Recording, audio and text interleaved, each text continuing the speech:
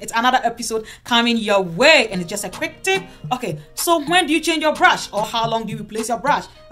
You don't even remember. Yes, that's what you said. Okay, let's see. Which stage is your brush?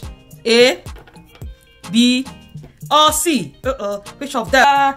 Okay, so did you know that study says we have to change our brush every 3 to 4 months? You didn't know? Okay, then you got to change your brush every 3 to 4 months. Okay, let's see how we can get bacteria or germs out from our brush. Okay, so when you finish brushing your teeth, please run water thoroughly through your brush. Let water run through it, and when you're done with the water, you have to whip it to get the water out from it, and just leave it for it to air dry, and you are good to go. Okay, another tip is you can soak your brush every 2 weeks in vinegar solution. Okay, if you have some vinegar, just a little drop with some water and soak your brush overnight. And okay, so if you like this video, please don't forget to give it a thumbs up and subscribe for more videos from Time with Belle, and I will see you next time. Bye.